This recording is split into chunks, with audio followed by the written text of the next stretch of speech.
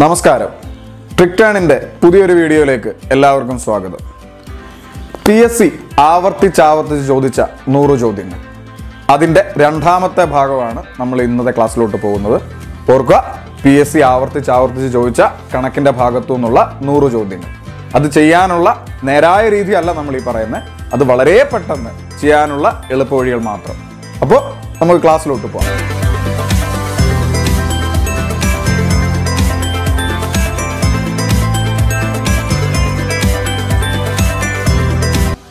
അപ്പോൾ എല്ലാവരോടും കൂടെ ഒരു കാര്യം, ഇനിയും നിങ്ങൾ എൻ്റെ ചാനൽ ഇതുവരെയും സബ്സ്ക്രൈബ് ചെയ്തിട്ടില്ലെങ്കിൽ ദയവായി സബ്സ്ക്രൈബ് ചെയ്യുക. പ്രയോജനപ്പെട്ടെന്ന് തോന്നിയാൽ ഷെയർ ചെയ്ത് മറ്റുള്ളവരിലേക്ക് എത്തിക്കുക. അതുപോലെ തന്നെ നിങ്ങളുടെ വിലയേറിയ അഭിപ്രായങ്ങളും നിർദ്ദേശങ്ങളും ഞങ്ങളുടെ കമൻറ്റ് ബോക്സിൽ രേഖപ്പെടുത്തുക. ഒപ്പം എൻ്റെ ഇനിയുള്ള വീഡിയോകൾ പെട്ടെന്ന് കാണാൻ തൊട്ടടുത്തുള്ള ബെൽ ബട്ടൺ ഇനേബിൾ ചെയ്യുക.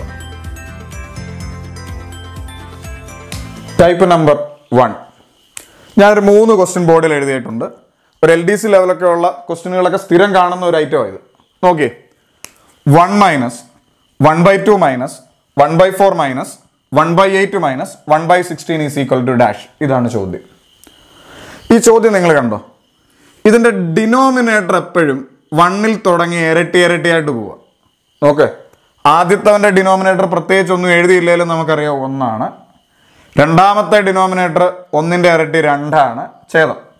മൂന്നാമത്തവനെ 2-ൻ്റെ ഇരട്ടി 4 ആണ്, പിന്നെ 8 ആണ്, പിന്നെ 16 ആണ്, അടുത്ത സ്വാഭാവികമായിട്ട് 32 ആണ്. അങ്ങനെ പോകുന്നത്. അംശം എപ്പോഴും 1 തന്നെയാണ്. ഈ ടൈപ്പ് ശ്രദ്ധിച്ചോളുക. ഒന്നുകൂടെ പറയുന്നു, 1 മൈനസ് 1/1 എപ്പോഴും 1 അടിയിൽ ആരും നമ്മൾ എഴുതത്തില്ല.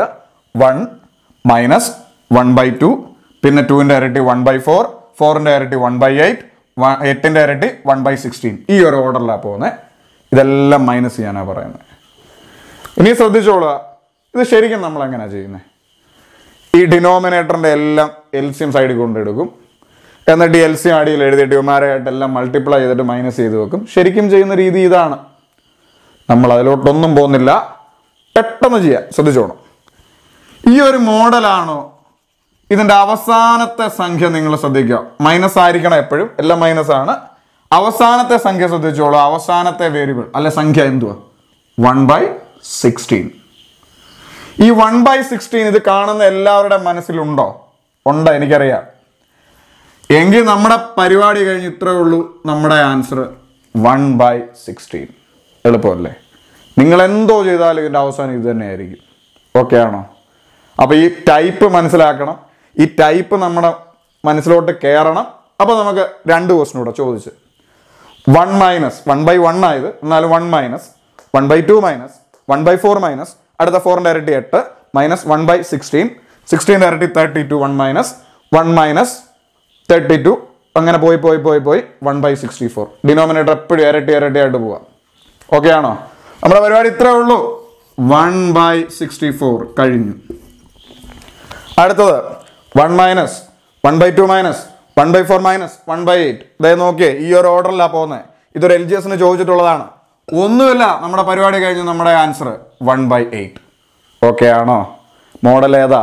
1 മൈനസ് 1/2, 2-ൻ്റെ ഇരട്ടി 4, ഇങ്ങനെ പോകുന്നതാണെങ്കിൽ ഒന്നുമില്ല, ഇതിൻ്റെ അവസാനത്തെ സംഖ്യ എടുത്ത് എഴുതുന്നു. പരിപാടി കഴിഞ്ഞു. എളുപ്പമല്ലേ? അപ്പോൾ അടുത്ത ടൈപ്പ് നമ്പർ 2. ചോദ്യം ഇങ്ങനെയാണ്. ഒരു സമാന്തര ശ്രേണിയുടെ 50-ാം പദം 70-ഉം 70-ാം പദം 50-ഉമായാൽ 3 ചോദ്യങ്ങൾ ചോദിച്ചിട്ടുണ്ട്. പൊതുവ്യത്യാസം എത്ര? 25-ാം പദം എത്ര? 100-ാം പദം എത്ര? ഇത് 3ഉം കൂടെ പരീക്ഷയ്ക്ക് ചോദിക്കത്തൊന്നുമില്ല, ഏതെങ്കിലും ഒന്നേ ചോദിക്കുകയുള്ളൂ. നമ്മൾ പഠിച്ച് മാറാൻ വേണ്ടിയിട്ടാണ് ഞാൻ എഴുതിയേക്കുന്നത്. ശ്രദ്ധിച്ചോണം. ഒരു അരിഥമെറ്റിക് പ്രോഗ്രഷൻ, അതായത് സമാന്തര ശ്രേണി. അതിൻ്റെ 50-ാം പദം നമ്മളോട് പറഞ്ഞു 70, 70-ാം പദം നമ്മളോട് പറഞ്ഞു 50. എന്നിട്ട് നമ്മളോട് കുറേ ചോദ്യങ്ങൾ ചോദിച്ചേക്കും.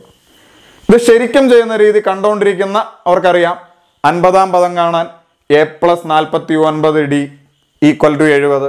70-ാം പദം എന്ന് പറയുന്നത് A+69D ഈക്വൽ ടു 50 എന്ന് എഴുതി ഇക്വേഷൻ 1, ഇക്വേഷൻ 2 എന്നൊക്കെ എഴുതി പൊതുവ്യത്യാസം കണ്ടുപിടിക്കും. അങ്ങനെയൊക്കെ നമ്മൾ ചെയ്യും.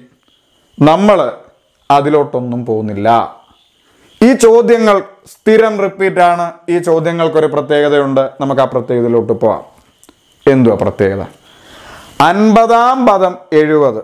നോക്കേ, 50-ാം പദം 70, 70-ാം പദം 50. അതായത് തിരിച്ചും മറിച്ചോ ചോദിച്ചേക്കുന്നത്. നോക്ക്, 50-ാം പദം 70, 70-ാം പദം 50. സമാന്തര ശ്രേണിയുടെ ഒരേ വ്യത്യാസമുള്ള അരിതമെറ്റിക് പ്രോഗ്രഷന്റെ ഈ മോഡൽ ചോദ്യമാണോ?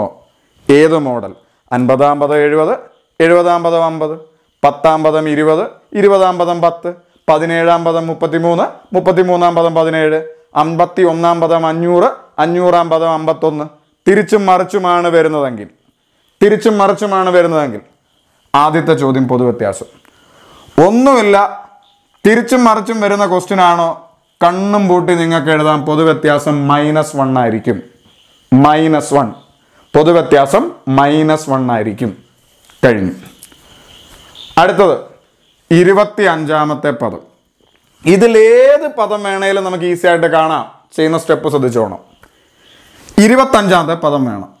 നമ്മൾ ആദ്യം ഈ ചോദ്യത്തിലുള്ള സംഖ്യകൾ രണ്ടും അങ്ങ് എഴുതുക. 50, 70 ഉള്ളൂ ഈ ചോദ്യത്തിൽ. 70, 50, 50, 70.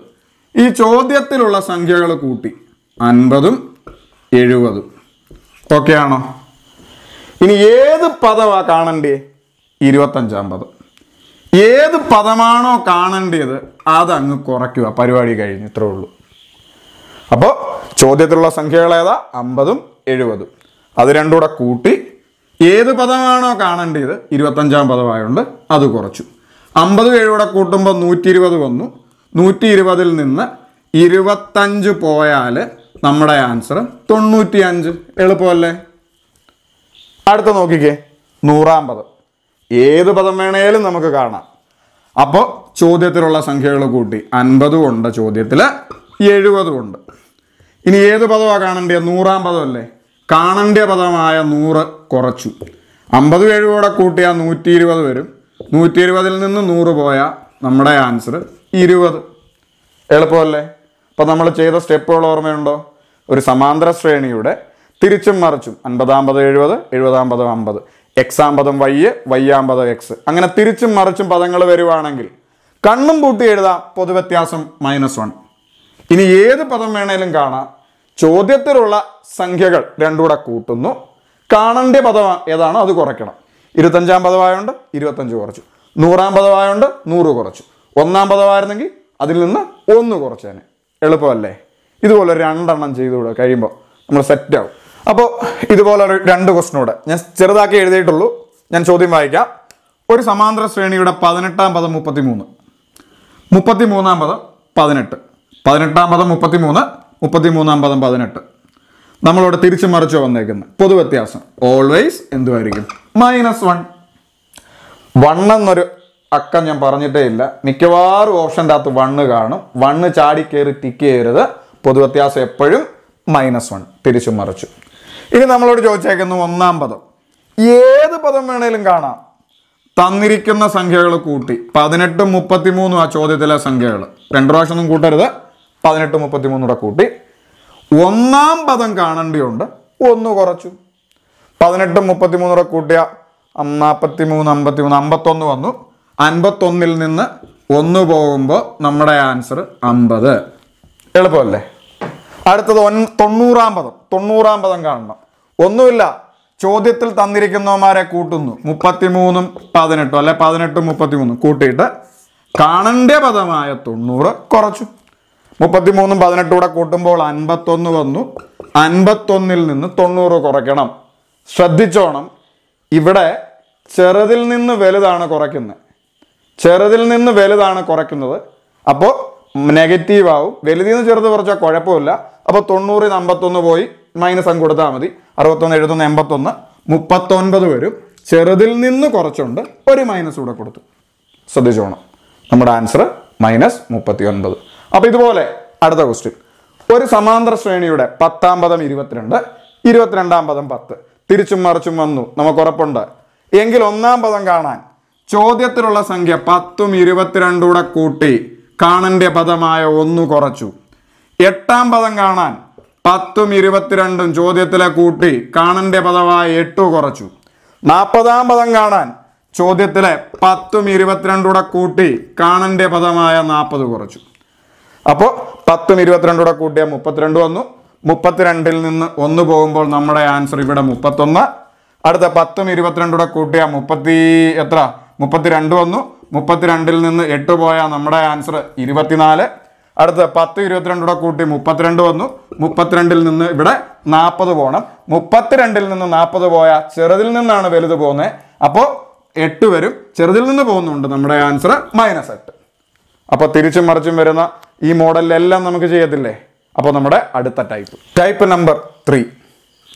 ചോദ്യം ഇങ്ങനെയാണ്. 4n 1024 ആയാൽ n-ന്റെ വില എത്ര? കൃത്യംഗങ്ങൾ എന്ന ഭാഗത്ത് ഒരുപാട് റിപ്പീറ്റ് വന്നിട്ടുള്ള ചോദ്യമാണ്. ഇതിൻ്റെ ഓപ്ഷൻ വെച്ച് ചിലർക്ക് ചെയ്യാൻ പറ്റും, ചിലർക്ക് ബുദ്ധിമുട്ടാണ്. ഇത് ചെയ്യാനുള്ള രീതിയിലോട്ട് നമുക്ക് പോവാം. ചോദ്യം ഇങ്ങനെയാണ്. 4n 1024 ആയാൽ n-ന്റെ വില എത്ര? അപ്പം നിങ്ങൾ ശ്രദ്ധിക്കേണ്ടത് ഇതിൻ്റെ അകത്തൊരു ചെറിയ സംഖ്യയുമുണ്ട്, ഒരു വലിയ സംഖ്യയുമുണ്ട്. ചെറിയ സംഖ്യ 4 വലിയ സംഖ്യ 1024. നോക്കിക്കോണം. അപ്പോൾ നമുക്ക് n-ന്റെ വിലയാണ് കാണേണ്ടത്. ഒന്നുകൂടെ നോക്കിയേ. 4n 1024 n-ന്റെ വില കാണണം. ഫസ്റ്റ് സ്റ്റെപ്പ് നമ്മൾ എന്താ ചെയ്യണമെന്ന് ചോദിച്ചാൽ, വലിയ സംഖ്യയായ 1024-നെ ഈ ചെറിയ സംഖ്യ മാത്രം ഉപയോഗിച്ച് ഫാക്ടറൈസ് ചെയ്യുക. ആ ചെറിയ സംഖ്യ മാത്രം ഉപയോഗിച്ച്, ചെറിയ സംഖ്യ 4 അല്ലേ, ഘടകക്രിയ ചെയ്യുക. അങ്ങനെ പറ്റിയില്ലേടോ എന്ന് ചിന്തിക്കേണ്ട, ഉറപ്പായിട്ടും പറ്റിയിരിക്കും. 1024-നെ 4 കൊണ്ട് ഘടകക്രിയ ചെയ്യുക. ഇത് ചെയ്യുമ്പോൾ 2 5 256 ആയി. വീണ്ടും 4 വെച്ച് ചെയ്യുമ്പോൾ നമുക്കിത് 6 64 ആവും. വീണ്ടും 4 വെച്ച് ചെയ്യുമ്പോൾ ഇത് എത്ര? 4-നെ ചെയ്യുമ്പോൾ ഇത് 1 16 ആയി. വീണ്ടും 4-നെ ചെയ്യുമ്പോൾ ഇത് 4 ആയി. വീണ്ടും 4-നെ വേണ്ട, എന്നാലും വീണ്ടും 4-നെ ചെയ്യുമ്പോൾ ഇത് 1 ആയി. അപ്പോൾ 1024-നെ നമ്മൾ 4 വെച്ച് ഘടകക്രിയ ചെയ്ത് 1-ലോട്ട് എത്തിച്ചു. അപ്പോൾ നമുക്ക് 4n = 1024-നെ നമ്മൾ എത്ര പ്രാവശ്യം ഉപയോഗിച്ചു? 4 1 2 3 4 5 5 പ്രാവശ്യം 4 ഉപയോഗിച്ച് ഘടകക്രിയ ചെയ്തു.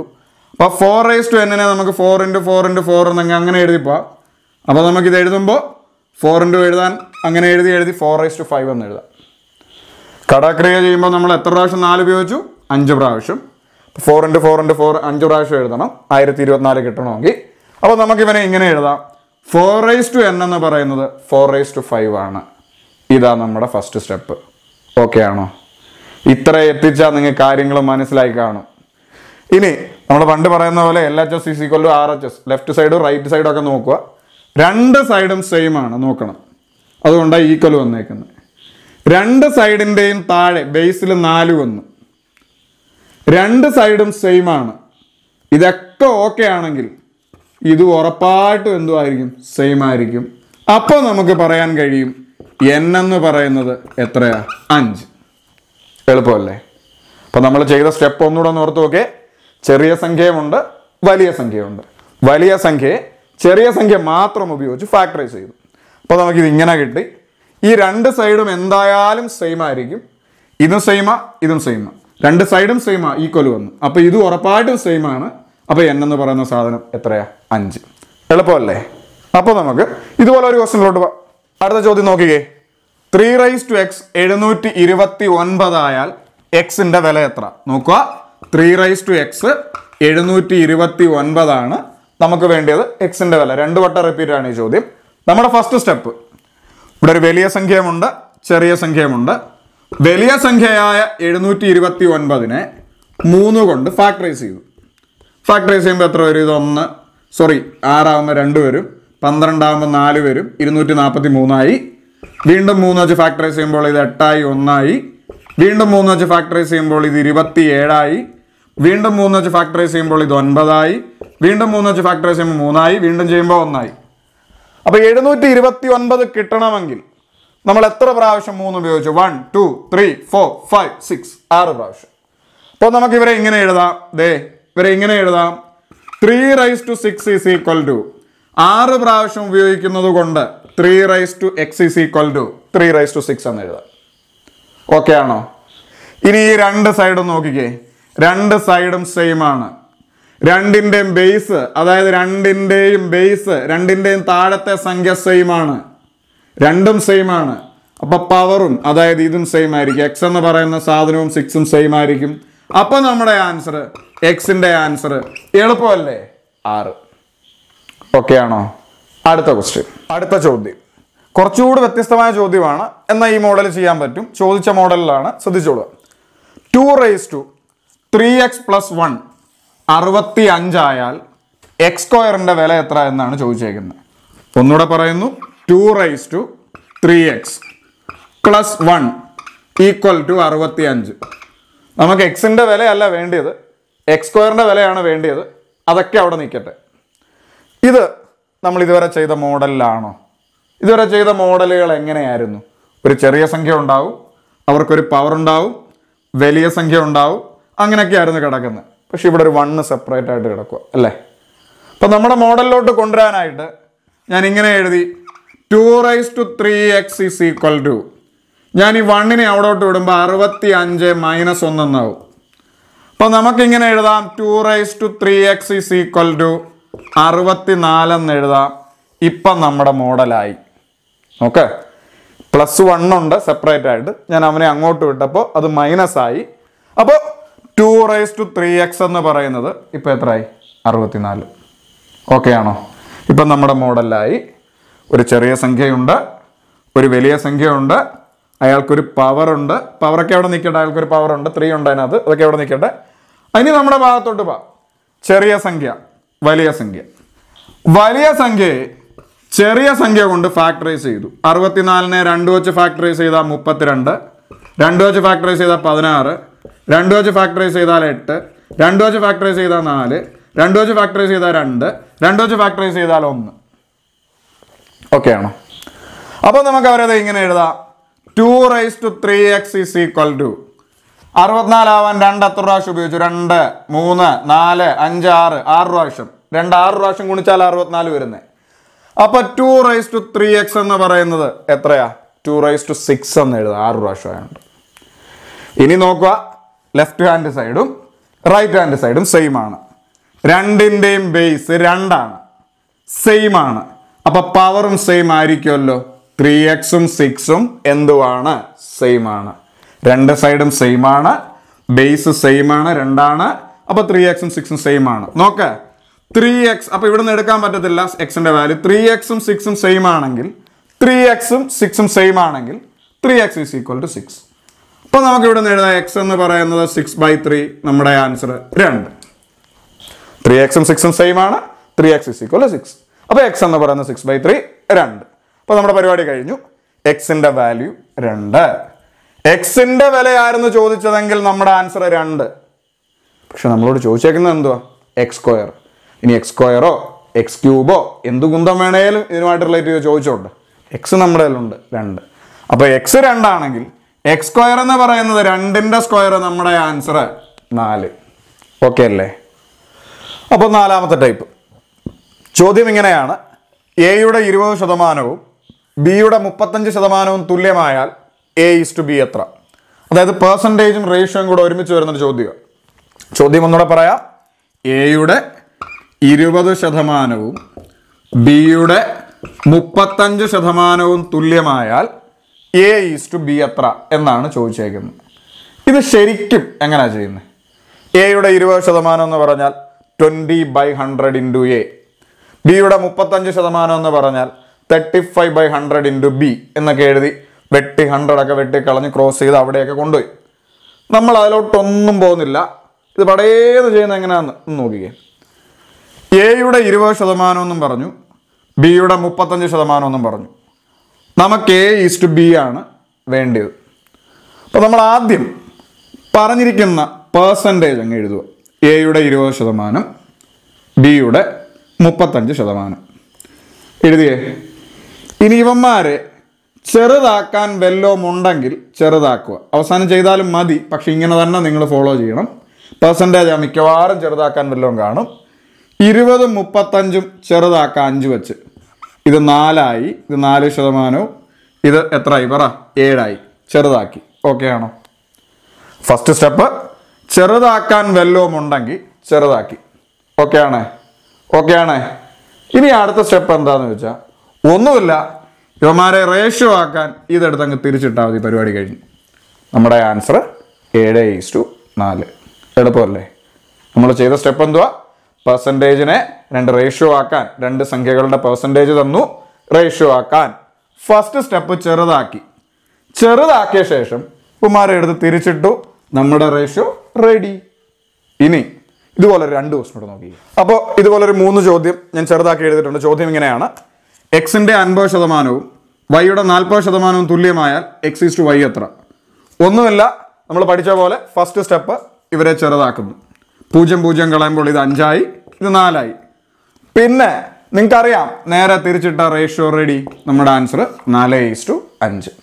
അടുത്ത ചോദ്യം ഇങ്ങനെയാണ്: പിയുടെ 12% ക്യൂവിൻ്റെ 48% തുല്യമാണെങ്കിൽ p/q എത്ര? p/q എത്ര? പെർസെൻറ്റേജിനെ റേഷ്യോ ആക്കാൻ. ഒന്നുമില്ല, തന്നിരിക്കുന്നവന്മാരെ ചെറുതാക്കി. 12 48 നമുക്ക് 12 വെച്ച് തന്നെ ചെറുതാക്കാം, നിങ്ങളുടെ സൗകര്യം. 1 12 12, 4 12 48. 1 4 ആയി. റേഷ്യോ ആക്കാൻ ഇവന്മാരെ എടുത്ത് തിരിച്ചിട്ടു 4:1.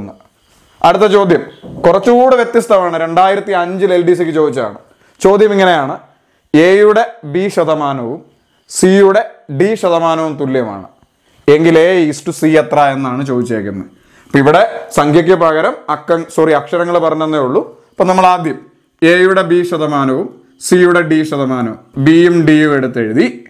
നമുക്ക് എന്തായാലും ഇത് അക്ഷരങ്ങളായതുകൊണ്ട് ചെറുതാക്കാൻ അറിയത്തില്ല. പറ്റുന്നത് ചെറുതാക്കാൻ ഇത് അറിയാത്തതുകൊണ്ട് ഇവരെ റേഷ്യോ ആക്കാൻ ചുമ്മാ എടുത്ത് തിരിച്ചിട്ടു. A/C എന്ന് പറയുന്നത് ഇത് തിരിച്ചിടുമ്പോൾ നമ്മുടെ ആൻസർ കഴിഞ്ഞു, D/B. ഓക്കെ ആണോ? അപ്പോൾ നിങ്ങളുടെ മനസ്സിൽ സ്വാഭാവികമായും തോന്നാവുന്ന ഒരു സംശയമുണ്ട്.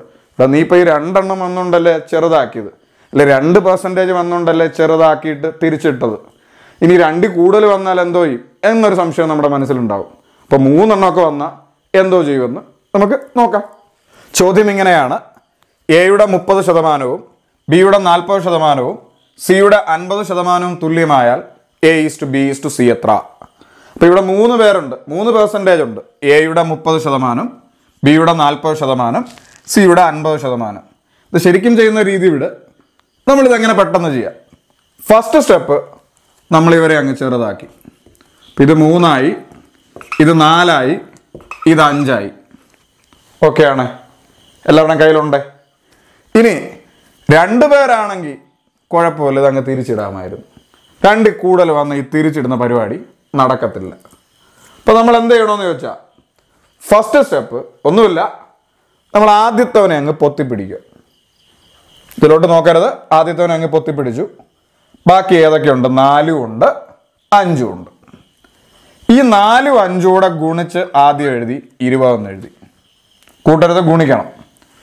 ഇനി രണ്ടാമത്തവനെ പൊത്തിപ്പിടിച്ച് 5ഉം ഇനി കാണാൻ പോകുന്ന 3 ഇവിടുത്തെ. ഈ 5ഉം 3 കൂടെ ഗുണിച്ച് 15 എന്ന് എഴുതി ഇവിടോട്ട്. മൂന്നാമത്തവനെ കിട്ടാൻ ഈ മൂന്നാമത്തവനെ അങ്ങ് പൊത്തിപ്പിടിച്ചു. ഇനി ഏതൊക്കെയുണ്ട്? 3 ഉണ്ട്, 4 ഉണ്ട്. 3ഉം 4 കൂടെ ഗുണിച്ച് 12 എന്ന് എഴുതി. അപ്പോൾ ആദ്യത്തവനെ പൊത്തിപ്പിടിച്ചു, ഇവിടെ എഴുതി. ഇത് പൊത്തിപ്പിടിച്ച് ഇത് 2 കൂടെ ഗുണിച്ച് ഇവിടെ എഴുതി. ഇത് പൊത്തിപ്പിടിച്ചു, ഇത് 2 കൂടെ ഗുണിച്ചിട്ട് ഇവിടെ എഴുതി. ഓക്കെ ആണോ? എന്നാൽ നമ്മുടെ പരിപാടി കഴിഞ്ഞ് ഇത്രയേ ഉള്ളൂ. നമ്മുടെ ആൻസർ 20:15:12. വെട്ടാൻ വല്ലതും ഉണ്ട്, വെട്ടിക്കോണം. ഇനി റേഷ്യോ എന്ന് പറഞ്ഞാൽ ഏറ്റവും സിംപ്ലസ്റ്റ് ഫോമാണ്. ഇനി ഇതിനകത്ത് ഇനി വെട്ടാനൊന്നുമില്ല. നമ്മുടെ പരിപാടി കഴിഞ്ഞു. ചെയ്ത സ്റ്റെപ്പ് എന്തുവാ? ചെറുതാക്കി. ഇനി 2 കൂടുതലുണ്ടെങ്കിൽ പൊത്തിപ്പിടിച്ചങ്ങ് ഗുണിച്ചാൽ മതി. അപ്പോൾ 2 പേരുണ്ടായാലും പൊത്തിപ്പിടിക്കുക തന്നെ നമ്മൾ ചെയ്തത്. കാര്യം ഇത് പൊത്തിയാൽ ഇതും, ഇത് പൊത്തിയാൽ ഇതുവേ വരുള്ളൂ. അതുകൊണ്ട് ഇത് എങ്ങനെ വന്നാലും ശരി. ഓക്കെ ആണോ ഇപ്പോൾ? അപ്പോൾ അടുത്ത ചോദ്യം നോക്കിക്കേ. എക്സിൻ്റെ 16%, വൈയുടെ 8%, ഇസഡിൻ്റെ 32% തുല്യമാണ്. ഫസ്റ്റ് സ്റ്റെപ്പ് ഇവരെ ചെറുതാക്കണം. 16 8 32 8 കൊണ്ട് പോകും. 2 16, 8 8, 8 × 4 32. ഓക്കെ ആണോ? ദെൻ 2 പേരാണ് തിരിച്ചും മറിച്ചും മതിയായിരുന്നു. 2 കൂടുതൽ വന്ന ഇവനെ പൊത്തിപ്പിടിച്ചു. ഇനി നിങ്ങൾ 4 1 കണ്ടു, കൂട്ടി വെക്കരുത്. ഗുണിച്ച് 4 1 4. ഇത് പൊത്തിപ്പിടിച്ചു. 4ഉം 2 കൂടെ ഗുണിച്ച് 8. ഇത് പൊത്തിപ്പിടിച്ചു. 2 1 കൂടെ ഗുണിച്ച് 2. പരിപാടി ഇത്രയേ ഉള്ളൂ. 4:8:2. പക്ഷെ ഇവരെ നമുക്ക് പിന്നെയും ഒന്നുകൂടെ ചെറുതാക്കാം. റേഷ്യോയാ, ചെറുതാക്കണം. 4ഉം 8ഉം 2 കൂടെ പിന്നെയും ചെറുതാക്കുമ്പോൾ ഇത് 2, ഇത് 4, ഇത് 1. നമ്മുടെ പരിപാടി കഴിഞ്ഞു. 2:4:1. ഓക്കെ അല്ലേ? ദെൻ അടുത്ത ടൈപ്പ് നമ്പർ 5. ചോദ്യം ഇങ്ങനെയാണ്: 3 കാറുകളുടെ വേഗതകളുടെ അംശബന്ധം, അതായത് സ്പീഡിൻ്റെ അംശബന്ധം നമുക്ക് തന്നു 2:3:4. എങ്കിൽ അവ ഒരേ ദൂരം സഞ്ചരിക്കുമ്പോഴുള്ള സമയത്തിൻ്റെ അംശബന്ധം എത്ര എന്നാണ് ചോദിച്ചേക്കുന്നത്. അപ്പോൾ നമ്മളോട് ചോദിക്കും ഒരേ ദൂരം അല്ലാതെ വന്ന ഒരേ ദൂരമേ വരൂ. കാര്യം ഇവിടെ സ്പീഡിൻ്റെ റേഷ്യോയാണ് തന്നിരിക്കുന്നത്. അപ്പോൾ സമയത്തിൻ്റെ റേഷ്യോയെ ചോദിക്കുകയുള്ളൂ. ഒരേ ദൂരം അല്ലെങ്കിൽ വേറെ എന്തെങ്കിലുമൊക്കെ ഒറിജിനൽ സ്പീഡൊക്കെ തരേണ്ടി വരും. അപ്പോൾ അതുകൊണ്ട് ശ്രദ്ധിച്ചോളുക. സ്പീഡിൻ്റെ റേഷ്യോ തന്നു 2:3:4. സമയത്തിൻ്റെ റേഷ്യോ കാണണം. ഇത് ശരിക്കും ചെയ്യുന്ന രീതി സ്പീഡിൻ്റെ റേഷ്യോ തന്നിട്ട് സമയത്തിൻ്റെ റേഷ്യോ കാണാൻ, അതല്ലെങ്കിൽ തിരിച്ച് സമയത്തിൻ്റെ റേഷ്യോ തന്നിട്ട് സ്പീഡിൻ്റെ റേഷ്യോ കാണാൻ ഇവന്മാരെ തിരിച്ചിടണം. അതായത് 2നെ തിരിച്ചിട്ടാൽ 1/2 ആവും, 3നെ തിരിച്ചിട്ടാൽ 1/3 ആവും, 4നെ തിരിച്ചിട്ടാൽ 1/4 ആവും. എന്താ തിരിച്ചിടുന്നതെന്ന് ചോദിച്ചാൽ നമുക്ക് പണ്ട് മുതലേ അറിയാം, speed is inversely proportional to time. അതായത് സ്പീഡ് കൂടുന്തോറും സമയം കുറഞ്ഞുകൊണ്ടേയിരിക്കും. സ്പീഡ് ഒത്തിരി കുറവാന്ന് പറഞ്ഞാൽ അതിൻ്റെ അർത്ഥം സമയം ഒരുപാട് എടുക്കുമെന്ന്, അല്ലെ സമയം കുറച്ചേ എടുത്തുള്ളൂ എന്ന് പറഞ്ഞാൽ അതിൻ്റെ അർത്ഥം സ്പീഡ് കൂടുതലാന്ന്. അപ്പോൾ അതുകൊണ്ടാണ് ഈ സ്പീഡിൻ്റെ റേഷ്യോ തന്നിട്ട് സമയത്തിൻ്റെ റേഷ്യോ കാണാൻ ഇവരെ 1/2 ആക്കും, തിരിച്ചിടും 1/3 ആക്കും, ഇത് 1/4 ആക്കും. ഈ റേഷ്യോ മാറ്റാനായിട്ട് ഡിനോമിനേറ്ററിൻ്റെ LCM എടുക്കും, എന്നിട്ട് ഇവരെല്ലാവരെയും ഗുണിക്കും, എന്നിട്ട് ഇതൊരു നോർമൽ ഫ്രാക്ഷൻ അല്ലാതാക്കി മാറ്റും. ഇത് ശരിക്കും ചെയ്യുന്ന രീതി ഇതാണ്. നമ്മൾ അതിലോട്ടൊന്നും പോകുന്നില്ല, ഇവിടോട്ട് ശ്രദ്ധിച്ചേ. സ്പീഡിൻ്റെ റേഷ്യോ നമുക്ക് തന്നു 2:3:4. സമയത്തിൻ്റെ റേഷ്യോ കാണണം. അല്ലെ തിരിച്ച് സമയത്തിൻ്റെ റേഷ്യോ തന്നിട്ട് സ്പീഡിൻ്റെ റേഷ്യോ കാണണം. ഒന്നുമില്ല, ഞാൻ മുമ്പേ പറഞ്ഞ സെറ്റപ്പ് ഓർമ്മയുണ്ടോ? സ്പീഡിൻ്റെ റേഷ്യോ തന്നു സമയത്തിൻ്റെ റേഷ്യോ കാണാൻ നമ്മൾ ആദ്യത്തോനെ അങ്ങ് പൊത്തിപ്പിടിച്ചു. ബാക്കി ഇപ്പോൾ ഏതൊക്കെയുണ്ട്? 4 ഉണ്ട്, 3 ഉണ്ട്. നോക്കിക്കോണം, ഈ 4ഉം 3ഉം കൂടെ ഗുണിച്ച് 12 എന്ന് എഴുതി. ഓക്കെ ആണോ? ഇനി രണ്ടാമത്തോനെ കാണാൻ രണ്ടാമത്തോനെ അങ്ങ് പൊത്തിപ്പിടിച്ചു. ഇപ്പോൾ നിങ്ങൾക്ക് 4ഉം 2ഉം കാണുന്നുണ്ട്. ഈ 4ഉം 2ഉം കൂടെ ഗുണിച്ച് 8 എന്ന് എഴുതി. ദെൻ ഈ മൂന്നാമത്തോനെ അങ്ങ് പൊത്തിപ്പിടിച്ചു. 3ഉം 2ഉം ഇപ്പോൾ കാണുന്നുണ്ട്. ഈ 3ഉം 2ഉം കൂടെ ഗുണിച്ച് 6 എന്ന് എഴുതി. ആദ്യത്തോനെ പൊത്തിപ്പിടിച്ചു, ഗുണിച്ചിട്ട് ഇവിടെ എഴുതി, കൂട്ടരുത്, ഇവിടെ എഴുതി, പൊത്തിപ്പിടിച്ചു, ഗുണിച്ചിട്ട് ഇവിടെ എഴുതി. അപ്പോൾ നമുക്കിപ്പോൾ ആൻസർ കിട്ടി. നമ്മുടെ ആൻസർ റെഡിയായി. 12:8:6 റേഷ്യോ ആണ്. ഏതറ്റം വരെയും ചെറുതാക്കണം. അപ്പോൾ ഇത് വെട്ടുമ്പോൾ ഇത് 6 ആവും, ഇത് വെട്ടുമ്പോൾ ഇത് 4 ആവും, ഇത് വെട്ടുമ്പോൾ ഇത് 3 ആവും. നമ്മുടെ പരിപാടി കഴിഞ്ഞു. നമ്മുടെ ആൻസർ 6:4:3. എളുപ്പമല്ലേ?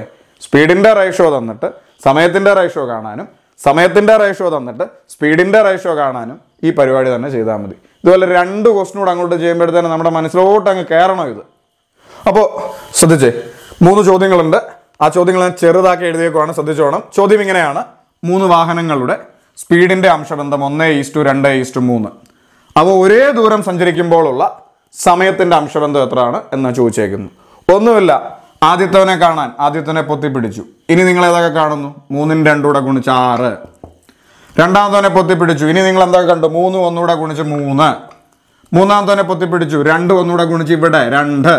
പരിപാടി കഴിഞ്ഞു. നമ്മുടെ ആൻസർ 6:3:2. അടുത്ത ചോദ്യം: 3 കാറുകളുടെ വേഗതകളുടെ അംശബന്ധം 5:2:8. അവ ഒരേ ദൂരം സഞ്ചരിക്കുമ്പോഴുള്ള സമയത്തിൻ്റെ അംശബന്ധം. ഒന്നുമില്ല, ആദ്യത്തോനെ പൊത്തിപ്പിടിച്ചു. ഏതൊക്കെ കണ്ടു? 8ഉം 2ഉം 16. രണ്ടാമത്തോനെ പൊത്തിപ്പിടിച്ചു. 5ഉം 8ഉം 40. മൂന്നാമത്തോനെ പൊത്തിപ്പിടിച്ചു. 5ഉം 2ഉം 10. 16:40:10. പക്ഷേ ഇവരെ നമുക്ക് ചെറുതാക്കാം.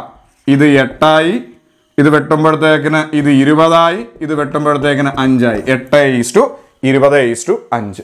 അടുത്തൊരു ചെറിയ ക്വസ്റ്റ്യൻ: 2 കാറുകളുടെ വേഗതകളുടെ അംശബന്ധം 8:9. നമ്മളോട് ചോദിച്ചേക്കുന്നത് അവ ഒരേ ദൂരം സഞ്ചരിക്കുമ്പോഴുള്ള സമയത്തിൻ്റെ അംശബന്ധം. 2 എണ്ണമാണോ? തിരിച്ചിട്ടാൽ മതി. ഇതങ്ങ് 8ന്റെ സ്ഥാനത്ത് 9, 9ന്റെ സ്ഥാനത്ത് 8. 9:8. എന്താ തിരിച്ചിട്ടെന്ന് ചോദിച്ചാൽ 2 പേരേ ഉള്ളൂ. ഇത് പൊത്തിയ ഇതും, ഇത് പൊത്തിയ ഇതുവേ വരുള്ളൂ. ഓക്കെ ആണോ? എളുപ്പമല്ലേ? ചെയ്ത് നോക്കിക്കോളുക. Type number 6. ചോദ്യം ഇങ്ങനെയാണ്: തുല്യ വ്യാപ്തമുള്ള, അതായത് തുല്യ വോളിയമുള്ള 2 വൃത്തസ്തൂപികയുടെ ആരങ്ങൾ 4:5 എന്ന അംശബന്ധത്തിലാണ്. അവയുടെ ഉയരങ്ങൾ തമ്മിലുള്ള അംശബന്ധം എത്ര എന്നാണ് ചോദിച്ചേക്കുന്നത്. ചോദ്യം ഞാൻ ഒന്നുകൂടെ എക്സ്പ്ലെയിൻ ചെയ്യാം. ഒരേപോലെ വോളിയമുള്ള രണ്ട് വൃത്തസ്തൂപിക. ഈ വാക്ക് ശ്രദ്ധിച്ചോളുക. വൃത്തസ്തൂപിക എന്ന് പറഞ്ഞാൽ കോണെന്നാണ്. ചോദിച്ച ചോദ്യമാണ്. വൃത്തസ്തൂപിക എന്ന് പറഞ്ഞാൽ കോണാണ്, അല്ലെങ്കിൽ അവരെ സർക്കുലാർ പിരമിഡ് എന്ന് പറയും. ഈ മൂന്ന് വാക്കുകൾ സൂക്ഷിച്ചോളുക. കോണ് നമുക്കറിയാവുന്ന വാക്ക്, അല്ലെങ്കിൽ വൃത്തസ്തൂപിക, അല്ലെങ്കിൽ സർക്കുലാർ പിരമിഡ്. അങ്ങനെയുള്ള രണ്ട് കോണുകൾ. ആ കോണുകളുടെ റേഡിയസുകൾ തമ്മിലുള്ള അംശബന്ധം നമ്മളോട് പറഞ്ഞു 4:5. നമ്മളോട് ചോദിച്ചേക്കുന്നത് ആ കോണുകളുടെ ഉയരങ്ങൾ തമ്മിലുള്ള അംശബന്ധം എത്ര എന്നാണ് ചോദിച്ചേക്കുന്നത്. അപ്പോൾ ഒന്നുകൂടെ പറയുന്നു, രണ്ട് തുല്യവ്യാപ്തമേ വരുള്ളൂ. രണ്ട് കോണുണ്ട്, ആ കോണിൻ്റെ രണ്ടും വോളിയം സെയിം ആണ്. അവരുടെ റേഡിയസ്, ഒരു കോണിൻ്റെ ആദ്യത്തെ കോണിൻ്റെ റേഡിയസ് R1, രണ്ടാമത്തെ R2. റേഡിയസുകൾ തമ്മിലുള്ള റേഷ്യോ തന്നു. നമ്മളോട് ചോദിച്ചേക്കുന്ന ഉയരങ്ങൾ തമ്മിലുള്ള റേഷ്യോ ആണ് ചോദിച്ചേക്കുന്നത്. ഇത് ശരിക്കും എങ്ങനെയാണ് ചെയ്യുന്നതെന്ന് ചോദിച്ചാൽ, കോണിൻ്റെ വോളിയം കാണാനുള്ള ഇക്വേഷൻ 1/3 πr²h ആണ്. ഇപ്പോൾ റേഡിയസിൻ്റെ സ്ഥാനത്ത് 1/3 π, ആദ്യത്തെ കോണാകുമ്പോൾ R1²h, മറ്റേത് R2²h എന്ന് പറഞ്ഞുകൊണ്ട് പോയിട്ട് എച്ചിൻ്റെ റേഡിയസ് റേഷ്യോ കണ്ടുപിടിക്കും. കുറേ ഉണ്ട് ചെയ്യാൻ. നമ്മൾ അതിലോട്ടൊന്നും പോകുന്നില്ല. ശ്രദ്ധിച്ചോണം. തുല്യവ്യാപ്തമുള്ള രണ്ട് കോണുകളോ രണ്ട് സിലിണ്ടറുകളോ വന്നാൽ ഈ രണ്ട് കാര്യം ഓർത്തോണം. തുല്യവ്യാപ്തമുള്ള രണ്ട് കോണുകളോ രണ്ട് സിലിണ്ടറുകളോ തന്നാൽ, ഒന്നുകൂടെ പറയുന്നു, തുല്യവ്യാപ്തമുള്ള രണ്ട് കോണുകളുടെയോ രണ്ട് സിലിണ്ടറുകളുടെയോ റേഡിയസിൻ്റെ റേഷ്യോ തന്നിട്ട് ഹൈറ്റിൻ്റെ റേഷ്യോ കാണാൻ പറഞ്ഞാൽ സിമ്പിളായിട്ട് രണ്ട് സ്റ്റെപ്പ്. ഫസ്റ്റ് സ്റ്റെപ്പ്, ഈ റേഡിയസിൻ്റെ റേഷ്യോയുടെ സ്ക്വയർ എടുക്കുക. 4ൻ്റെ സ്ക്വയർ 16, 5ൻ്റെ സ്ക്വയർ 25. ഇത്രയൊക്കെയാണോ? 4ൻ്റെ square 16, 5ൻ്റെ square 25. നമ്മുടെ ഫസ്റ്റ് സ്റ്റെപ്പ് ഓക്കെയാണോ? ഇനി എന്ത് വേണമെന്നറിയോ? വേറെ അടുത്തങ്ങ് തിരിച്ചിടുക. 25:16 ആൻസർ റെഡി. നിങ്ങൾ എന്തോ ചെയ്താലും ഇത് തന്നെ വരുള്ളൂ. അപ്പം നമ്മൾ ചെയ്ത സ്റ്റെപ്പ് എന്തുവാ? തന്നിരിക്കുന്ന റേഡിയസിൻ്റെ റേഷ്യോയുടെ സ്ക്വയർ എടുത്തു, എന്നിട്ട് എടുത്തങ്ങ് തിരിച്ചിട്ടു. ഞാൻ പറഞ്ഞ കാര്യങ്ങൾ ഓർമ്മയുണ്ടോ? എന്തൊക്കെയായിരുന്നു? ഒരേ വോളിയം തന്നെ ആയിരിക്കും, അല്ലെങ്കിൽ ചോദ്യം ചോദിക്കാൻ പറ്റില്ല. ഒരേ വോളിയമുള്ള രണ്ട് കോണിൻ്റെയോ രണ്ട് സിലിണ്ടറിൻ്റെയോ റേഡിയസിൻ്റെ റേഷ്യോ തന്നിട്ട് ഹൈറ്റിൻ്റെ റേഷ്യോ കാണാൻ പറഞ്ഞാൽ, അങ്ങനെ ചോദിക്കുകയുള്ളൂ. റേഡിയസിൻ്റെ റേഷ്യോ തന്നിട്ട് ഹൈറ്റിൻ്റെ റേഷ്യോ കാണാൻ പറഞ്ഞാൽ ഫസ്റ്റ് സ്റ്റെപ്പ് സ്ക്വയർ എടുക്കുന്നു, അടുത്ത സ്റ്റെപ്പ് തിരിച്ചിടുന്നു. ഓക്കെ ആണോ? അപ്പോൾ ഇതുപോലെ 2-3 ക്വസ്റ്റനോട് ചെയ്യുമ്പോൾ നമ്മളങ്ങ് പഠിച്ച് മാറും. ഇതുപോലെ ഒരു 2-3 ചോദ്യങ്ങൾ ഞാൻ എഴുതിയിട്ടുണ്ട്. വളരെ ചെറുതാക്കി എഴുതിയേക്കോ. ഞാൻ ക്വസ്റ്റൻ എക്സ്പ്ലെയിൻ ചെയ്യാം. തുല്യവ്യാപ്തമുള്ള രണ്ട് സിലിണ്ടർ, തുല്യവ്യാപ്തമേ വരൂ. തുല്യവ്യാപ്തമുള്ള രണ്ട് സിലിണ്ടറുകൾ, അവരുടെ റേഡിയസിൻ്റെ റേഷ്യോ തന്നു, അവരുടെ ഉയരത്തിൻ്റെ റേഷ്യോ കാണാൻ പറഞ്ഞു. ഹൈറ്റിൻ്റെ ആദ്യത്തെ റേഡിയസ്, രണ്ടാമത്തെ റേഡിയസ്, ആദ്യത്തെ ഹൈറ്റ്, രണ്ടാമത്തെ ഹൈറ്റ്, ഹൈറ്റിൻ്റെ റേഷ്യോ കാണാൻ പറഞ്ഞു. ഫസ്റ്റ് സ്റ്റെപ്പ്, ഇവരുടെ സ്ക്വയർ എടുക്കുക. ആദ്യത്തെ സ്ക്വയർ 9, രണ്ടാമത്തെ സ്ക്വയർ 25. ദെൻ തിരിച്ചിടുക. നമ്മുടെ ആൻസർ റെഡി, 25:9. അടുത്ത ചോദ്യം, തുല്യവ്യാപ്തമുള്ള രണ്ട് കോണുകളുടെ തുല്യവ്യാപ്തമുള്ള റേഡിയസിൻ്റെ റേഷ്യോ തന്നു 1:3. അവരുടെ ഹൈറ്റിൻ്റെ റേഷ്യോ കാണാൻ പറഞ്ഞു. ഒന്നുമില്ല. ഫസ്റ്റ് സ്റ്റെപ്പ് സ്ക്വയർ എടുക്കുക. 1, 9. ദെൻ തിരിച്ചിടുക. 9:1. എളുപ്പമല്ലേ? അടുത്തത്, തുല്യവ്യാപ്തമുള്ള രണ്ട് സിലിണ്ടറുകളുടെ റേഡിയസിൻ്റെ റേഷ്യോകൾ തന്നു 9:7. നമ്മളോട് ചോദിച്ചേക്കുന്ന ഹൈറ്റിൻ്റെ റേഷ്യോ. ഫസ്റ്റ് സ്റ്റെപ്പ് സ്ക്വയർ എടുക്കുക. 9ൻ്റെ സ്ക്വയർ 81, 7ൻ്റെ സ്ക്വയർ 49. തീർന്നില്ല, തിരിച്ചിടുക. 49:81. പരിപാടി കഴിഞ്ഞു. ഇനി ഒരു കാര്യം കൂടെ. ചില കുട്ടികൾക്ക് ഈ സിലിണ്ടറും കോണും ഒക്കെ മലയാളത്തിൽ തന്നാൽ ഇച്ചിരി ബുദ്ധിമുട്ടുണ്ട്. അപ്പോൾ അവർക്ക് വേണ്ടിയിട്ട് ചോദിക്കാൻ പറ്റുന്ന കാര്യം ഞാൻ പറയാം. കോണ് മലയാളം ഓർത്ത് വെച്ചോളാം. കോണിൻ്റെ മലയാളം വൃത്തസ്തൂപിക. കോണിന് ഒരു വാക്കുകൂടി ഇംഗ്ലീഷിൽ പറയും, സർക്കുലാർ പിരമിഡ്. അപ്പോൾ കോണ് ഓർത്ത് വെച്ചോളാം. കോണ്, വൃത്തസ്തൂപിക അല്ലെങ്കിൽ സർക്കുലാർ പിരമിഡ്. ഇനി സിലിണ്ടറിൻ്റെ മലയാളം വൃത്തസ്തംഭം എന്നാണ്. വൃത്തസ്തംഭം എന്നാണ്. സർക്കുലാർ പ്രിസം ഓക്കെ ആണോ? അപ്പോൾ നമ്മൾ പറഞ്ഞ കാര്യം ഒന്നുകൂടെ, ഒരു കോണിൻ്റെയോ അല്ല രണ്ട് കോണുകളുടെയോ സിലിണ്ടറിൻ്റെയോ വോളിയം സെയിം ആയിരിക്കും.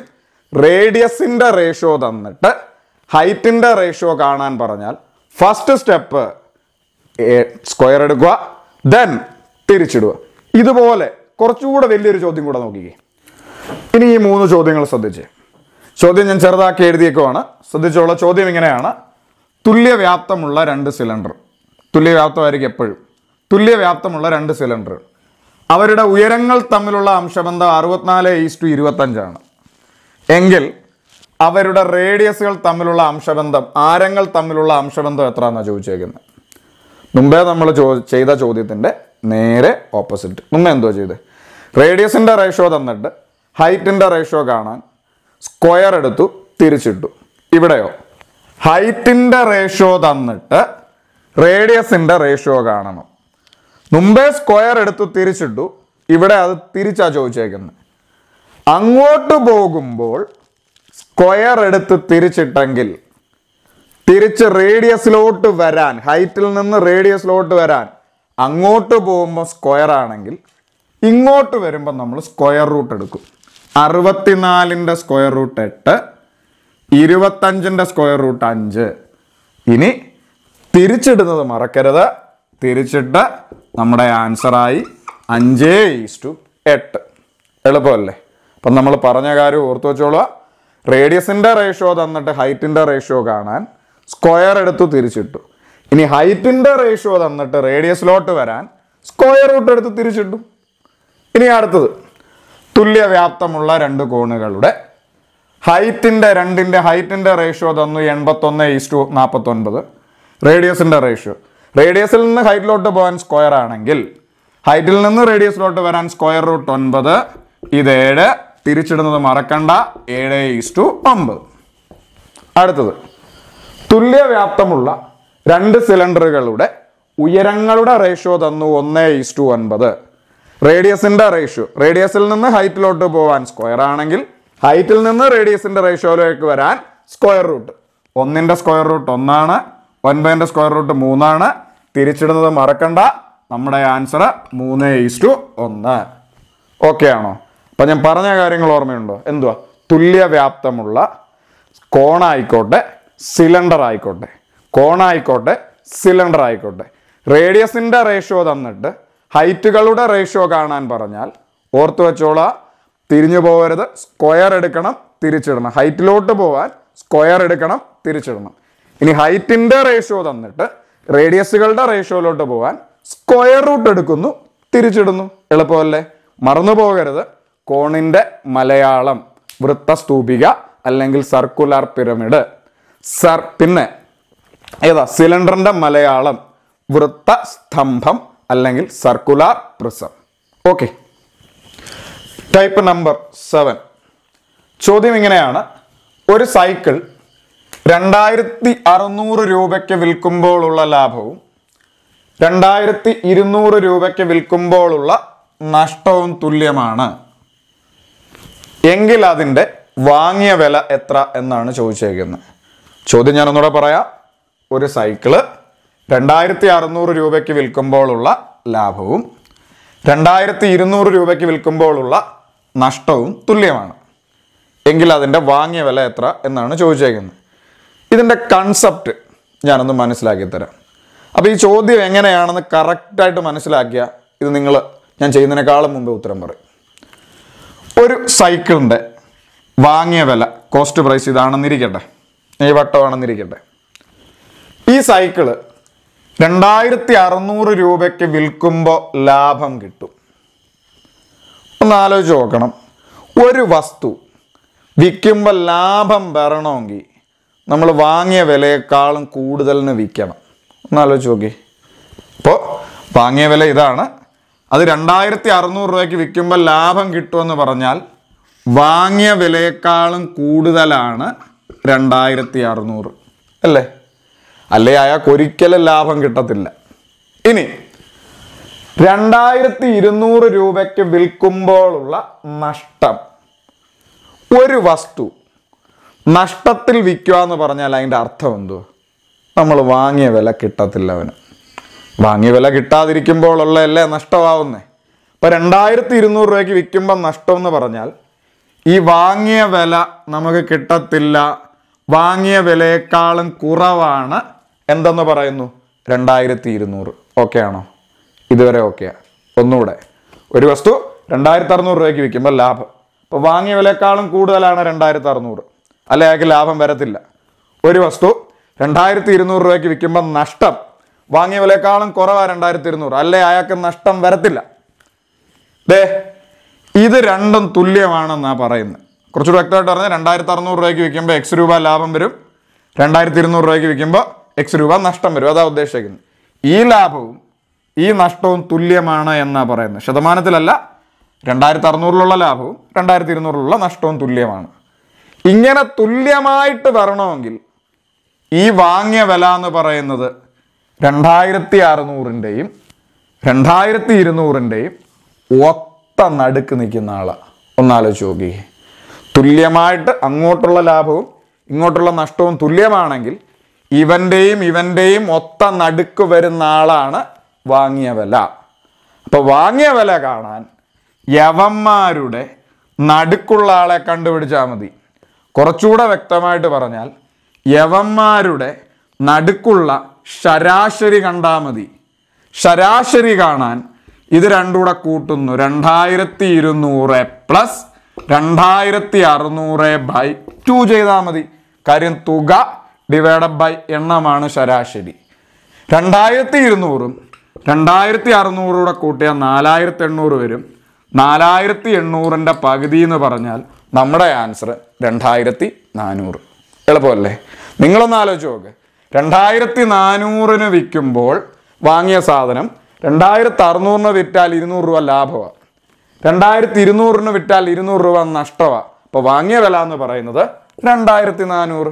എളുപ്പമല്ലേ? ഇനി ഞാൻ പറയാൻ പോകുന്ന കാര്യം ശ്രദ്ധിച്ചോണം. ഈ മോഡൽ ക്വസ്റ്റ്യൻ ഏത് മോഡൽ?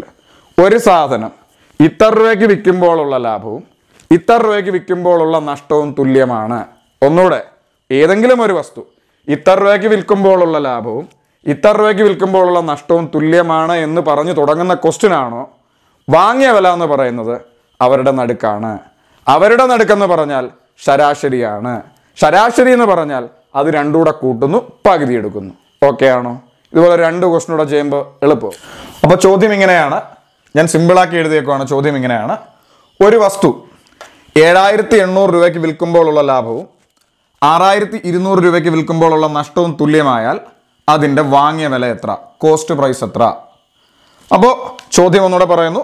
ഒരു വസ്തു 7800 രൂപയ്ക്ക് വിൽക്കുമ്പോഴുള്ള ലാഭവും 6200 രൂപയ്ക്ക് വിൽക്കുമ്പോഴുള്ള നഷ്ടവും തുല്യമാണ് എങ്കിൽ അതിൻ്റെ വാങ്ങിയ വില എത്ര?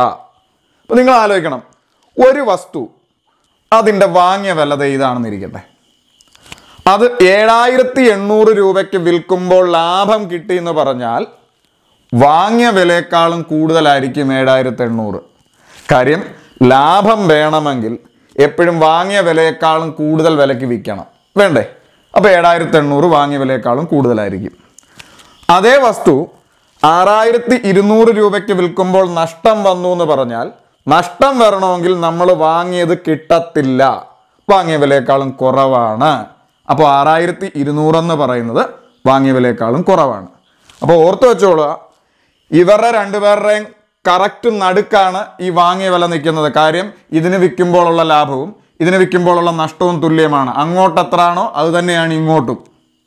അപ്പോൾ ഈ മോഡൽ ചോദ്യമാണോ? കണ്ണും പൂട്ടി നമുക്ക് എഴുതാം.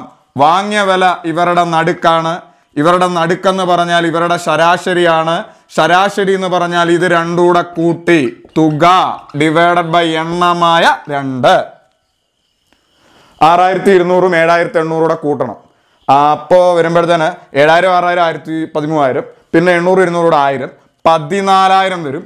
14000-ൻ്റെ പകുതി എന്ന് പറഞ്ഞാൽ നമ്മുടെ ആൻസർ 7000. എളുപ്പമല്ലേ? ഒന്നാലോചിച്ച് നോക്ക്. ഒരു പുസ്തകം 61 രൂപയ്ക്ക് വിൽക്കുമ്പോഴുള്ള നഷ്ടവും അതേ പുസ്തകം 78 രൂപയ്ക്ക് വിൽക്കുമ്പോഴുള്ള ലാഭവും തുല്യമാണ്. അതായത് ഒരു പുസ്തകം 61 രൂപയ്ക്ക് വിൽക്കുമ്പോൾ നഷ്ടം വരും. അതായത് വാങ്ങിയ വില ഇതാണെങ്കിൽ 61 രൂപയ്ക്ക് വിൽക്കുമ്പോൾ നഷ്ടമാണെങ്കിൽ വാങ്ങിയ വിലയേക്കാളും കുറവ് 61. 78 രൂപയ്ക്ക് വിൽക്കുമ്പോൾ ലാഭമാണെന്ന് പറഞ്ഞാൽ ലാഭം കിട്ടണമെങ്കിൽ വാങ്ങിയ വിലയേക്കാളും കൂടുതലിന് വിൽക്കണം. അപ്പോൾ 78 എന്ന് പറയുന്നത് വാങ്ങിയ വിലയേക്കാളും കൂടുതലാണ്. അപ്പോൾ ഈ മോഡൽ ചോദ്യം ഏതാ മോഡൽ?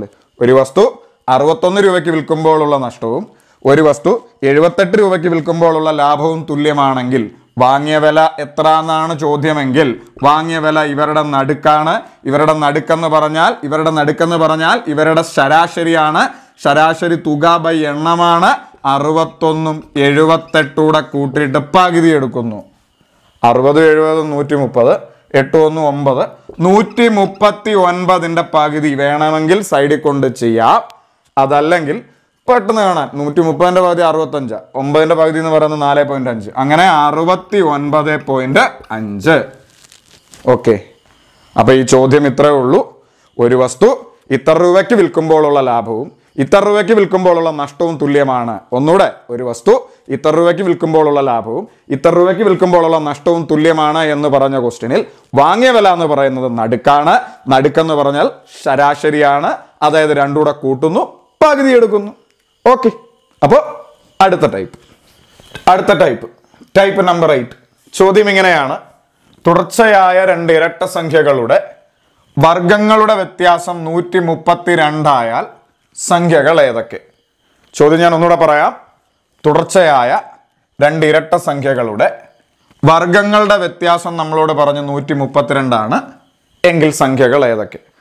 കുറച്ചുകൂടി വ്യക്തമായിട്ട് പറഞ്ഞാൽ 2 അടുപ്പിച്ച് വരുന്ന ഏതോ 2 ഇരട്ട സംഖ്യയുണ്ട്, നമുക്കറിയത്തില്ല ഏതാണ്. ഇനി അവരുടെ വെറും വ്യത്യാസം 2 ആണെന്നുള്ള കാര്യം നമുക്ക് എല്ലാവർക്കും അറിയാം. ഈ വ്യത്യാസമല്ല, ഈ ഇരട്ട സംഖ്യകളുടെ സ്ക്വയറുകളുടെ വ്യത്യാസം എടുത്തു. ഇപ്പോൾ ഒരു സംഖ്യ 30 ആണ്, അടുത്ത സംഖ്യ 32, അങ്ങനെ നമുക്കറിയില്ല സംതിങ്. എന്നിട്ട് അവരുടെ സ്ക്വയറുകളുടെ വ്യത്യാസം എടുത്തു, സ്ക്വയർ എടുത്തിട്ട് വ്യത്യാസം എടുത്തു. ആ വ്യത്യാസം നമുക്ക് 132 വന്നു എങ്കിൽ സംഖ്യകൾ ഏതൊക്കെ? ഇതാണ് ചോദ്യം.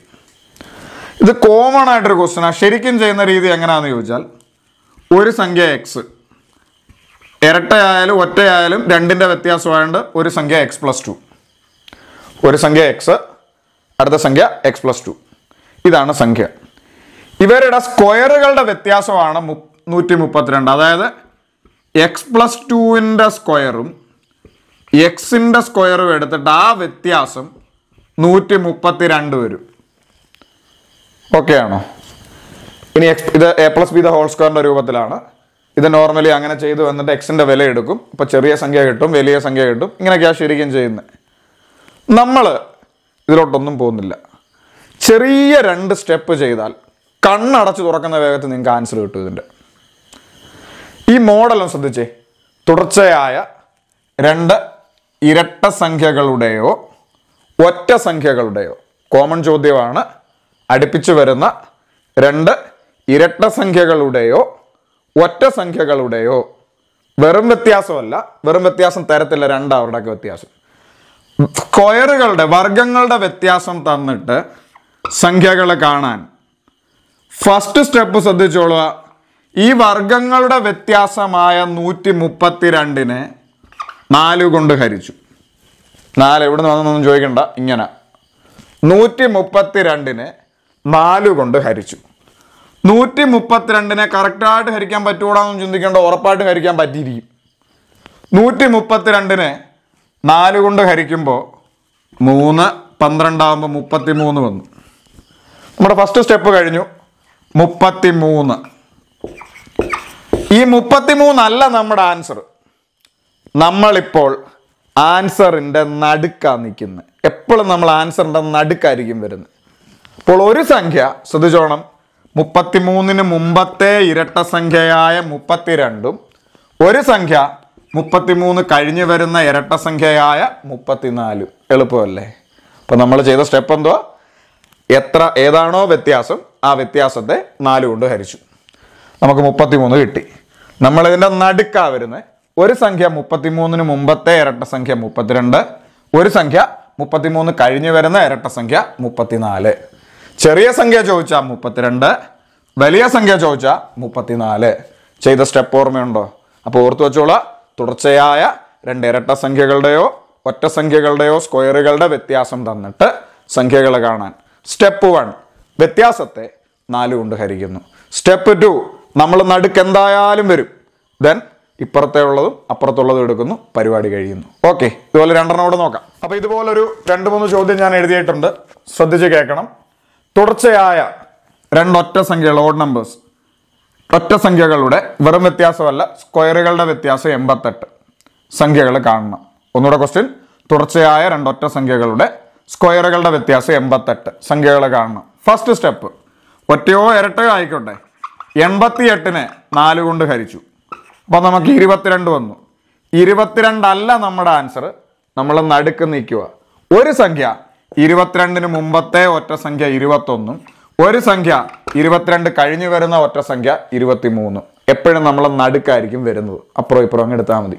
അടുത്ത ചോദ്യം, തുടർച്ചയായ രണ്ടിരട്ട സംഖ്യകളുടെ സ്ക്വയറുകളുടെ വ്യത്യാസം 220, സ്ക്വയറുകളുടെ വർഗങ്ങളുടെ വ്യത്യാസം 220 സംഖ്യകൾ കാണുക. എളുപ്പമാ. ഫസ്റ്റ് സ്റ്റെപ്പ്, 220നെ 4 കൊണ്ട് ഹരിച്ചു. ഇത് 5 ആയി, 20 വരുമ്പോൾ 55 ആയി. നമ്മൾ ആൻസറിന്റെ നടുക്കായി. ഒരു സംഖ്യ 55ന് മുമ്പത്തെ 54, ഒരു സംഖ്യ 55 കഴിഞ്ഞു വരുന്ന ഇരട്ട സംഖ്യ 56. വലുത് ചോദിച്ചാൽ 56, ചെറുത് ചോദിച്ചാൽ 54. അടുത്ത ചോദ്യം, the difference between the squares of two consecutive odd numbers is 304. Find the numbers. ഇതാ ചോദ്യം. അതായത് അടുപ്പിച്ച് വരുന്ന രണ്ടൊറ്റ സംഖ്യകളുടെ അടുപ്പിച്ച് വരുന്നതായിരിക്കും സ്ക്വയറുകളുടെ വ്യത്യാസം. അതേ തരുവുള്ളൂ, വ്യത്യാസം 304. സംഖ്യകൾ കാണുക. ഒന്നുമില്ല, 304നെ 4 കൊണ്ട് ഡിവൈഡ് ചെയ്തു. 304നെ 4 കൊണ്ട് ഡിവൈഡ് ചെയ്യുമ്പോൾ 7 ആവും. 28, 24, 76 വന്നു. 76 എഴുതരുത്. ഒരു സംഖ്യ 76ന് മുമ്പത്തെ 75, ഒരു സംഖ്യ 76 കഴിഞ്ഞു വരുന്ന 77. ഒരുപാട് വട്ടം ചോദിച്ചിട്ടുള്ള മോഡല്. എളുപ്പമല്ലേ? തുടർച്ചയായ രണ്ടിരട്ട സംഖ്യ ആയിക്കോട്ടെ, ഒറ്റ സംഖ്യ ആയിക്കോട്ടെ, സ്ക്വയറുകളുടെ വ്യത്യാസം തന്നിട്ട് സംഖ്യകൾ കാണാൻ എങ്ങനെ? വ്യത്യാസത്തെ 4 കൊണ്ട് ഹരിച്ചു. ഫസ്റ്റ് സ്റ്റെപ്പ് കഴിഞ്ഞു. ഒരു സംഖ്യ കിട്ടുമല്ലോ, ഒരെണ്ണം അപ്പുറം ഒരെണ്ണം ഇപ്പുറം. എളുപ്പമല്ലേ? Type number 9.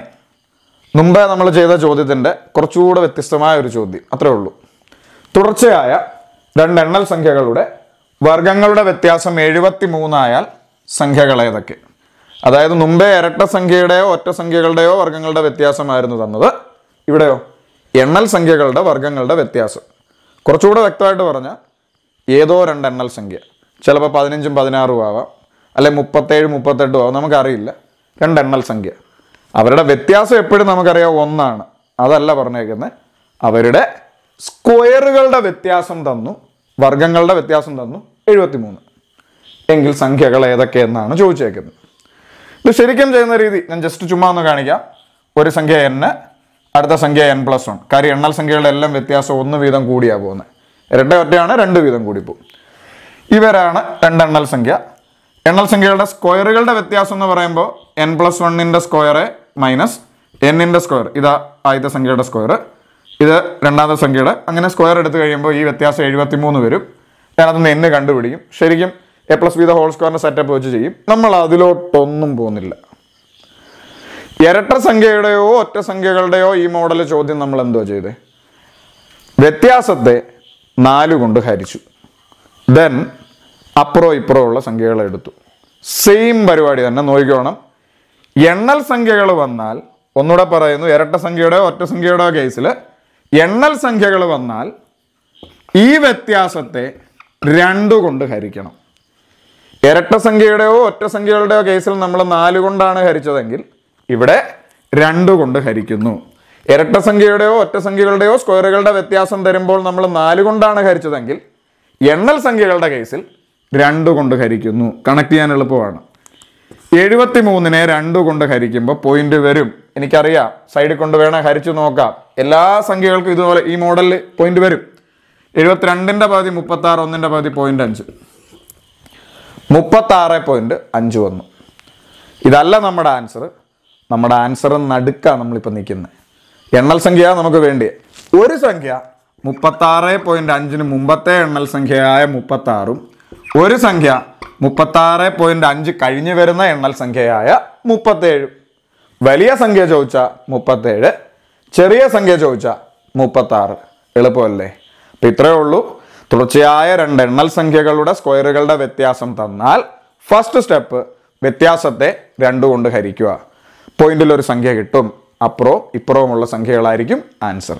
ഓക്കെ ആണോ? ഇതുപോലെ 2 ക്വസ്റ്റ്യൻ കൂടെ നോക്കാം. ചോദ്യം ഇങ്ങനെയാണ്: തുടർച്ചയായ 2 എണ്ണൽ സംഖ്യകളുടെ വെറും വ്യത്യാസം 1 ആണ്, അതല്ല വർഗങ്ങളുടെ വ്യത്യാസം 111 ആയാൽ സംഖ്യകൾ ഏതൊക്കെ? ഞാൻ ഒന്നുകൂടെ പറയുന്നു. തുടർച്ചയായ 2 എണ്ണൽ സംഖ്യ, അവരുടെ വർഗങ്ങളുടെ വ്യത്യാസം 111 ആയാൽ സംഖ്യകൾ ഏതൊക്കെ? ഫസ്റ്റ് സ്റ്റെപ്പ്, 111നെ 2 കൊണ്ട് ഭാഗിച്ചു. 110നെ ഭാഗിച്ചാൽ 55, 1നെ ഭാഗിച്ചാൽ 0.5, 55.5. നമ്മളിപ്പോൾ ആൻസറിന്റെ നടുക്ക് നിൽക്കുന്നു. ഒരു സംഖ്യ 55.5ന് മുമ്പത്തെ എണ്ണൽ സംഖ്യ 55ഉം ഒരു സംഖ്യ 55.5 കഴിഞ്ഞു വരുന്ന എണ്ണൽ സംഖ്യ 56. വലിയ സംഖ്യ 56, ചെറിയ സംഖ്യ 55. ഓക്കെ, ദെൻ അടുത്തത്, the difference between the squares of 2 consecutive natural numbers is 41. Which are the numbers? ചോദ്യം ഇങ്ങനെ, അതായത് അടുപ്പിച്ചു വരുന്ന 2 എണ്ണൽ സംഖ്യ, അവരുടെ വെറും വ്യത്യാസമല്ല, സ്ക്വയറുകളുടെ വ്യത്യാസം 41, സംഖ്യകൾ ഏതൊക്കെ? ഫസ്റ്റ് സ്റ്റെപ്പ്, 41നെ 2 കൊണ്ട് ഭാഗിച്ചു. 40നെ 2 കൊണ്ട് ഭാഗിച്ചാൽ 20, 1.5 സൈഡിൽ കൊണ്ട് വേണമെങ്കിലും ചെയ്യാം.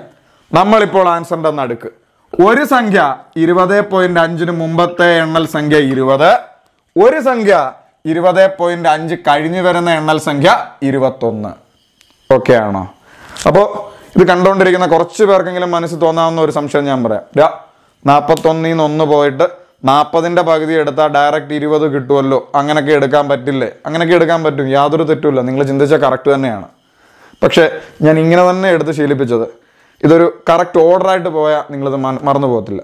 തുടർച്ചയായ 2 ഇരട്ട സംഖ്യയോ ഒറ്റ സംഖ്യകളുടെയോ സ്ക്വയറുകളുടെ വ്യത്യാസം വന്നാൽ പറഞ്ഞു നോക്കുക. വ്യത്യാസത്തെ 4 കൊണ്ട് ഹരിക്കുന്നു, നടുക്ക് വരുന്നു, അപ്പുറവും ഇപ്പുറവും എടുക്കുന്നു. ഇത് പഠിച്ചു.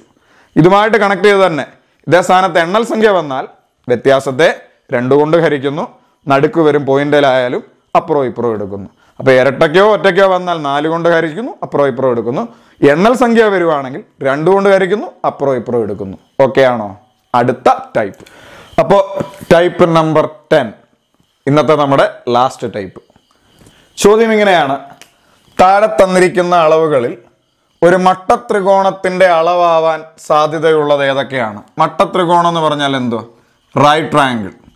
അതായത് ഒരു മട്ടത്രികോണത്തിന്റെ, അതായത് ഏതെങ്കിലും ഒരു സൈഡ് 90 ആവുന്ന ഒരു ത്രികോണത്തിന്റെ അളവാവാൻ സാധ്യതയുള്ളത് ഏതൊക്കെയാണ് എന്നാണ് ചോദിച്ചേക്കുന്നത്. പരീക്ഷയ്ക്ക് നമ്മളോട് 4 എണ്ണേ വരുള്ളൂ.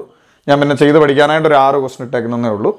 കഴിഞ്ഞ ടൈപ്പിൽ അല്ലെ കഴിഞ്ഞ ക്ലാസ്സിൽ ഇതുപോലെ തന്നെ ഒരു ത്രികോണത്തിന്റെ അളവാവാൻ സാധ്യതയുള്ളത് ഏതൊക്കെയാണെന്ന് ചെയ്യാനുള്ള എളുപ്പ വഴി നമ്മൾ പഠിച്ചു. ഇത് ഒരു മട്ടത്രികോണത്തിന്റെ അളവാവാൻ സാധ്യതയുള്ളത് ഏതൊക്കെയാണെന്നാണ് ചോദിച്ചേക്കുന്നത്. ഓക്കെ, മട്ടത്രികോണത്തിന്റെ അളവ്, അതായത് ഏതെങ്കിലും ഒരു സൈഡ് 90 ആവുന്ന റൈറ്റ് ട്രയാങ്കിളിന്റെ അളവാവാൻ സാധ്യതയുള്ളത്. ഞാനിതിൻ്റെ എളുപ്പ വഴി പഠിപ്പിക്കാം. എന്തുകൊണ്ടാണെന്നുള്ളത് ഭൂരിഭാഗം ആളുകൾക്ക് അറിയാം, എന്നാലും ഞാൻ പിന്നെ പറയാം, ശ്രദ്ധിക്കുക. മട്ടത്രികോണത്തിന്റെ അളവാവാൻ സാധ്യതയുണ്ടോ എന്നറിയുവാൻ നമ്മൾ ആദ്യം ചെയ്യേണ്ട കാര്യം, ഒരു ത്രികോണത്തിന് എന്തായാലും 3 അളവാണ് ഉള്ളത്, 3 സൈഡാണ് ഉള്ളത്. തന്നിരിക്കുന്ന അളവുകളുടെ എല്ലാം സ്ക്വയർ എടുക്കുക, വർഗം എടുക്കുക. 4ന്റെ 16, 3ന്റെ 9, 2ന്റെ 4. ഇനി ശ്രദ്ധിക്കണം, ചെറിയ 2 അളവുകളുടെ സ്ക്വയറുകൾ കൂട്ടുന്നത് വലിയ അളവിൻ്റെ സ്ക്വയർ ആവുമോ എന്ന് നോക്കണം. ഇവിടെ വലിയ സ്ക്വയർ എന്ന് പറയുന്നത് 16, ചെറിയ സ്ക്വയറുകൾ കൂട്ടുമ്പോൾ 9ഉം 4ഉം 13 വരും. ഇത് സെയിം ആണെങ്കിൽ ഇതൊരു മട്ടത്രികോണമാവും. 16ഉം 13ഉം സെയിം ആണോ? അല്ല. അപ്പോൾ ഇതൊരു മട്ടത്രികോണമാവില്ല.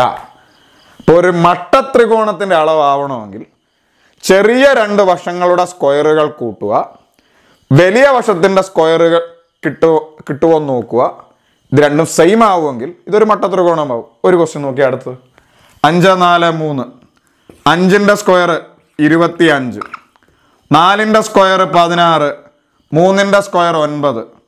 9ഉം 16 കൂടെ കൂട്ടുമ്പോൾ വലിയ വശത്തിൻ്റെ സ്ക്വയറായ 5ന്റെ സ്ക്വയറായി 25 കിട്ടും.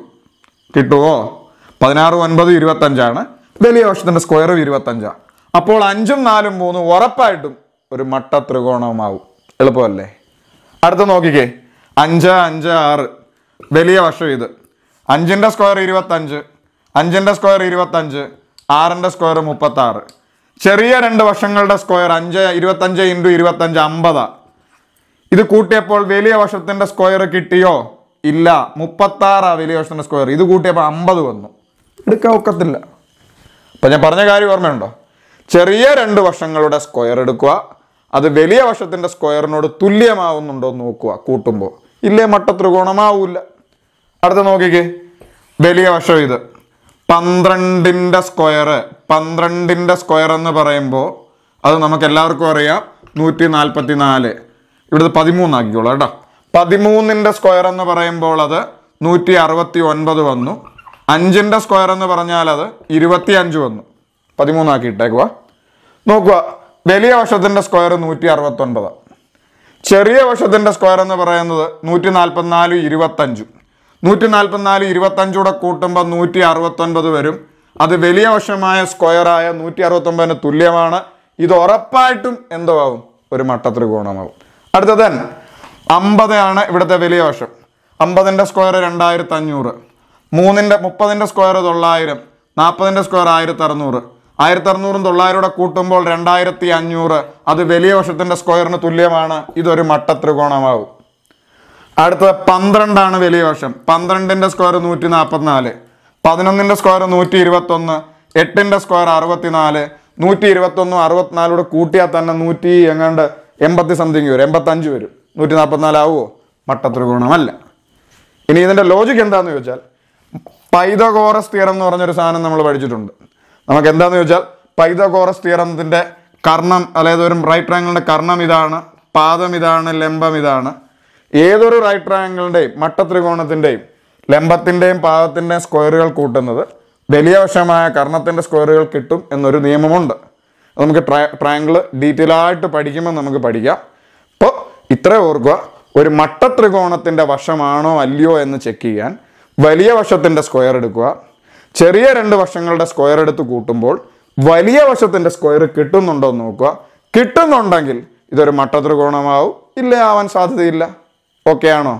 അപ്പോൾ ട്രിക് ടേണിന്റെ ഇന്നത്തെ ക്ലാസ്സിൽ നിങ്ങൾ കണ്ടത് PSC സ്ഥിരമായി ആവർത്തിക്കുന്ന കണക്കിന്റെ 100 ചോദ്യങ്ങൾ എന്ന ഭാഗത്തിന്റെ രണ്ടാമത്തെ ഭാഗമാണ്.